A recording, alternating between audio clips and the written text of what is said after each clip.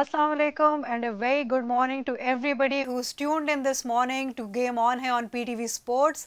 हमने कल बात की जो पाकिस्तान और इंग्लैंड के बीच में थर्ड टेस्ट मैच चल रहा है और किस तरह से पाकिस्तान अब एक कमांडिंग पोजीशन में आ गया और कहीं ना कहीं हमें वो एक होप नज़र आ गया कि शायद अब हम ये सीरीज़ जीत सकते हैं, जहाँ पे ऑब्वियसली पाकिस्तान ने बहुत अच्छी बॉलिंग की and obviously the batters as well they contributed, the tell Anders actually contributed towards where we are today.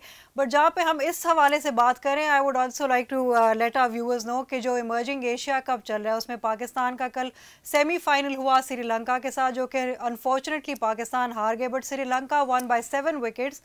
Pakistan has had a good tournament so far, but you know this happens. It's a game of cricket. हार जीत तो चलती रहती है. But good luck to Sri Lanka and also the other finalists of Pakistan. Good luck to you going forward. This was a good tournament for you. So you should take your positives from here and take the good and the positives and whatever you've learned from here and go move forward. एक हार से कोई फर्क नहीं पड़ता. So good luck to you and you've played a good tournament. So kudos to you. But जहाँ हम एक टेस्ट मैच के हवाले से बात करेंगे, obviously we have got with us our in house expert, the fastest bowler that has the fastest bowler cricket has seen so far, mister Shoaib Akhtar. अस्सलाम वालेकुम जी, गुड मॉर्निंग। वालेकुम जी, गुड मॉर्निंग। क्या हाल है आपका? All good, all good. क्या आप खुश हैं कल के मैच से? I'm looking forward for today now. What we have done yesterday, I think now you need to capitalize to win this test match. I just wanted to win the series. That's it. We all want them to win the series. मैंने कहा था second test match में कि window आपको create होगी to win the series. हाँ। उस वक्त आप दोनों भी हसरत शहजाद नहीं है आज, तो हसरत ये कौन सी विंडो क्रिएट हुई है सीरीज जीतने की? मैंने सीरीज जीतने का कहा था आपको, तो देख लें सीरीज आप जीतने में आ गए। आपने मुल्तान वाले में कहा था कि पाकिस्तान ये सीरीज जीतेगा और सब परेशान हो गए थे कि किस तरह से ये कह सकते हैं। बस हो जाती बातें, ठीक है। मुझे ये लगा कि स्पिनर्स जब साजिद आया ना, तो मुझे लगा कि अब यहाँ पाकिस्तान के पास विंडो है जहाँ Pakistan can nail the series. बिल्कुल। And it happens and now today is going to be a long day. It is going to be a long day. It's going to be a long day. Let's have a quick look at the match summary and see how it's looking for both the teams. So England 267 in the first innings. They won the toss. They decided to bat first. Smith with his 89, Duckett with his 52. Sajid ने पहली innings में फिर से 6 विकेटें ली 128 पे. Noman 3 wickets for 88. Then Pakistan की first innings में उन्होंने 344 score किया with Saud Shakil and his contribution of 134, followed by Sajid who put up a good show. In fact, उनकी 48 not out. Rehan Bashir was very good. वो एक अच्छे लेग स्पिनर है, उन्होंने 4 विकेटें ली कल. Followed by शोएब बशीर जो कि 3 for 129. फिर इंग्लैंड ने जब कल सेकेंड इनिंग्स की अपनी बैटिंग शुरू की, सो Duckett 12 and Root not out. Jahan Noman ne again he struck it and he took 2 wickets for 9, followed by Sajid with a single wicket. So अब England trail कर रहे जी 53 रन से। अच्छा, मुझे ये देखना था कि इंग्लैंड स्पिनर दो दे आर वेरी इनएक्सपीरियंस्ड जी, पहला टूर उनके, अभी शुरू के मैचेस हैं, there length is not right, they are little expensive. Right, imagine अगर थोड़ी उन्होंने टाइट बॉलिंग की होती तो पाकिस्तान का स्कोर आज ये ना होता।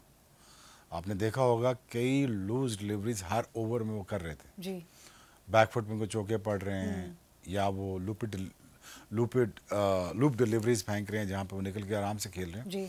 दे were little expensive. Imagine Shoaib Bashir के अगर होते 64 होते, इमेजिन 17 ओवर्स किए हैं रेहान ने, इसमें 66 रन दिए हैं, ज़्यादा हैं। हाँ। इमेजिन ये 45 होते हैं। जस्ट इमेजिन अगर थोड़ी टाइट बॉलिंग होती है, स्पिनर बेसिकली बांध के रखता है, और इस अच्छी विकेट के ऊपर जहाँ पे स्पिनर को थोड़ी बिट ऑफ हेल्प मिल रही है, वहाँ पे थोड़ा सा I expect them to have a थोड़ा सा एक जो होता है ना, थोड़ा सा पाकिस्तान को रिस्ट्रिक्ट कर सकते थे मजीद। Yes, I think Pakistan could have been about 250 right now. जो लीड देना, आई थिंक इट शोज कि तो उनके स्पिनर्स थोड़े से inexperienced. But I'm just saying how Pakistan scored. Take no credit from Saud Shakil. He played brilliantly, right? He saved the test match. बिल्कुल. Simple. बाकी ने contribute करके आपको lead they the. So I think थोड़ी tight bowling करनी चाहिए इनको, आखिरी बॉलिंग जो। और जिस तरह से साजिद को भी बॉलिंग कराई गई, ऑब्वियसली वो निकल के छक्के और चौके लगा रहे थे। शोएब बशीर बहुत एक्सपेंसिव है। He was expensive in the end. 129 is a lot of runs. अब उनके पास कोई ऑप्शन नहीं था, लेकिन खब्बा खेल रहा है, कराई जा रहे हैं बॉलिंग उससे। But again, Shoaib Bashir is very expensive. I think 75 runs justified है, 129 justified नहीं है. जी. He needs to learn that. हाँ, so he was a little expensive. Let's have a look at the fall of wickets. England ने आज किस तरह से अपनी wickets गंवाई थी. So let's have a good look at that. So Sajid, he started off and look at that, a good length, a pacey delivery, and you know that got him the wicket of Duckett once again. आपने एक दफ़ा पहले भी बात की थी कि एक मैच में अच्छा तब होता है जब एक बॉलर एक ओपोनेंट को टारगेट कर देता है.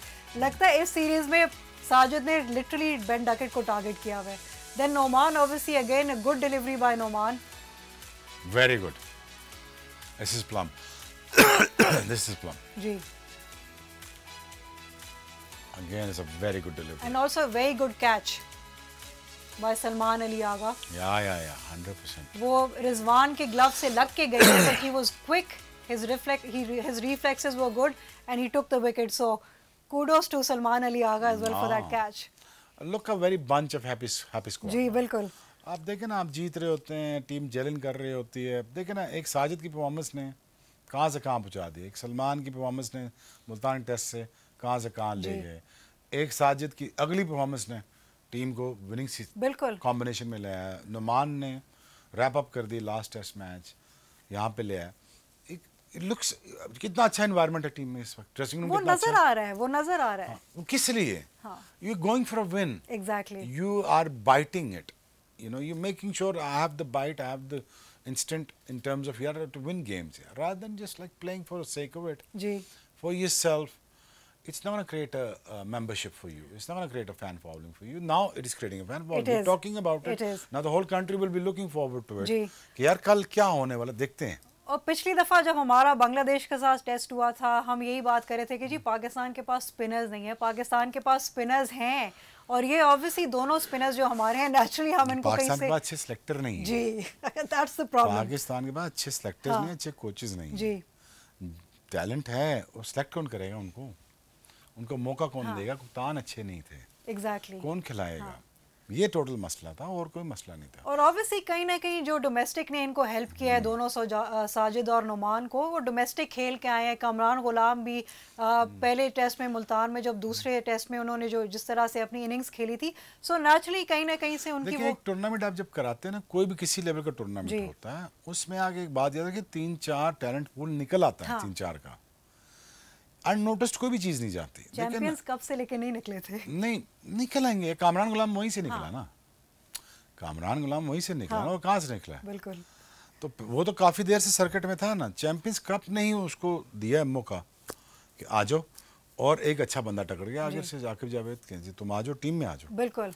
उसने परफॉर्म कर दिया. परफॉर्म भी कर दिया. उनकी सिलेक्शन, और ऑब्वियसली जिस तरह से वो बाकी मुल्क भी अपने होम कंडीशंस का वो फ़ायदा उठाते हैं, अपने हिसाब से वो विकेट्स बनाते हैं, और वही हमें आकिब की क्विक थिंकिंग और उनकी ऑब्वियसली वो aggressive thinking, quick changes in the team जो कि हमारे फेवर में आई. ऑब्वियसली पिच पे भी हमें लगा था कि पिंडी की पिच पता नहीं इस तरह से टर्न करेगी. पिंडी की जो पिछले टेस्ट मैचेस में भी हमने देखा था, उस पर रन ही रन बनते जा रहे थे, और बॉलर्स अनफॉर्चुनेटली कंट्रीब्यूट नहीं कर पा रहे थे. बात ये है कि देखें, पाकिस्तान अगर दूसरा देखें, हम Pakistan should not able to win this test match after losing the toss. I think what a brave effort by Pakistan batting. मुझे यही था कि पाकिस्तान बैटिंग ही पाकिस्तान को हरवाएगी, या पाकिस्तान बैटिंग ही इनको सेफ गार्ड कर सकती है इन टर्म्स ऑफ यार 200-250 तो हमने करना ही चाहिए. ये तो मैंने कल भी आपसे कहा था कि पाकिस्तान को ये 250 स्कोर उतारना है, अदरवाइज टेस्ट मैच नहीं बचना. But I think it's a very गैलियंट effort. Gallant effort by Saud and naturally जो उनके साथ टेल एंडर्स थे. साउद का हो गया, शान ने कंट्रीब्यूट किया, टेल एंडर्स ने लीड में कंट्रीब्यूट किया, प्लस नुमान ने मेक श्योर किया कि वो अपना 150 कर ले. साउद कर ले अपना 150 अपना वो कर ले, और आराम से करे. उनके इनिंग्स में जो उनकी ये इनिंग्स थी, उसमें उन्होंने सिर्फ 5 चौके लगाए थे, और वही हमें नजर आ रहा था कि अच्छी पार्टनरशिप. उसकी ये स्ट्रेंथ है, रुक के खेलना. हाँ ठीक है, आज रुक के खेलना चाहिए था उसको. कल जी अच्छा किया, कल आज रुक के खेला है, तो ठीक है. ये तुम्हारी स्ट्रेंथ थी, ठीक है, हमारी तुम्हारी स्ट्रेंथ हमारे काम आ गई, बहुत अच्छा हो गया. I think it's a brilliant effort bye Pakistan batting to save the test match. Then batting with the tell Anders, and tail under responding the way they are responding, I think they put Pakistan in a situation to win a test match now. तो आपने अब यही बहुत अच्छी एक बात की कि Pakistan is in good position to win this test match, so let's not lose it from here. सो यहाँ पे अब हम बात करेंगे कि आज का पाकिस्तान को किस तरह से खेलना चाहिए, इंग्लैंड की क्या स्ट्रैटेजीज होनी चाहिए, डिटेल में बात करेंगे. बट उससे पहले let's take a short break, let's have some tea and let's rejuvenate ourselves. Good morning and do join us when we are back from the break. Game on है.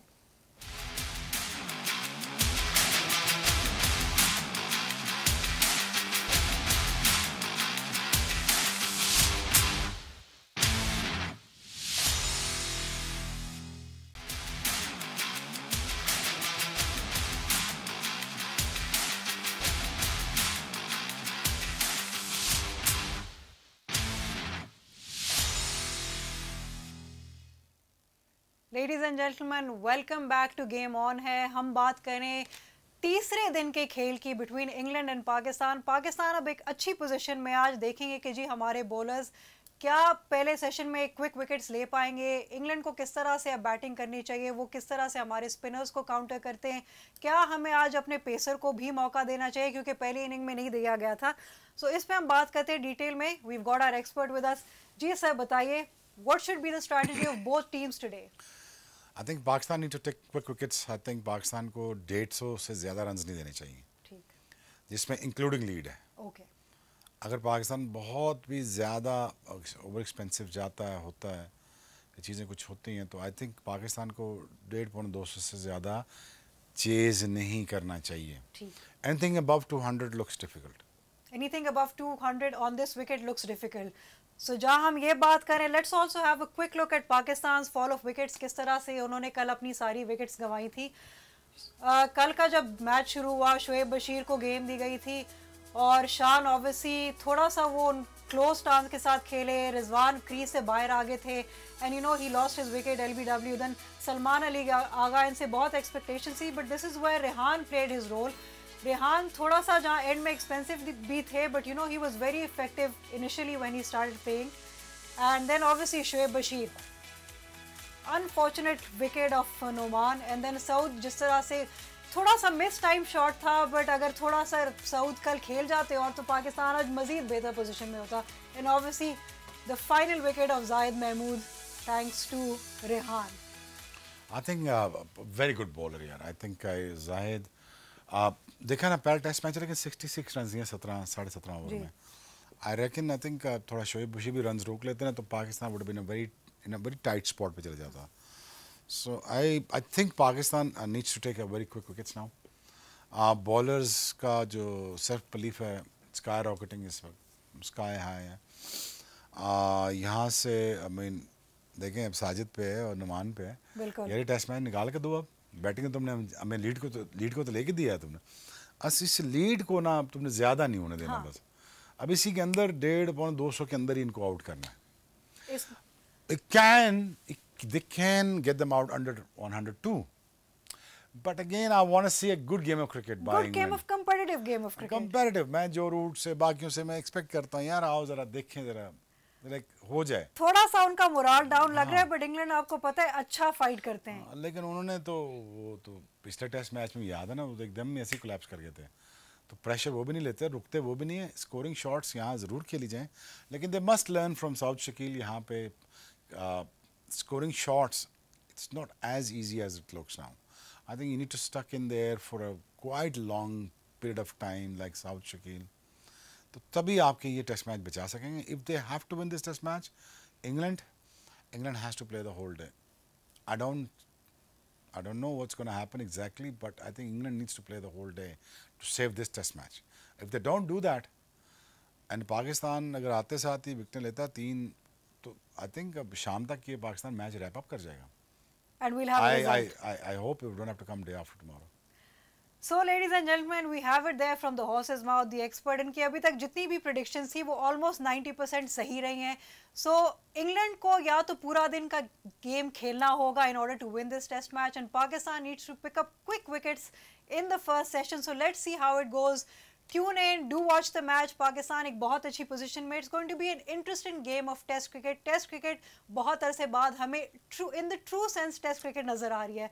So we'll be back today with our post match analysis and hopefully we'll be a happy camp and hopefully by then Pakistan एक और बेहतर position में आ चुका होगा। So do stay with us. Thank you for tuning in. Have a great day and thank you so much. Thank you so much for joining us and thank you so much for your opinions and your contributions to this show. Thank you once again. Ladies and gentlemen, have a great day. Take good care of yourself. Good morning. Game on here.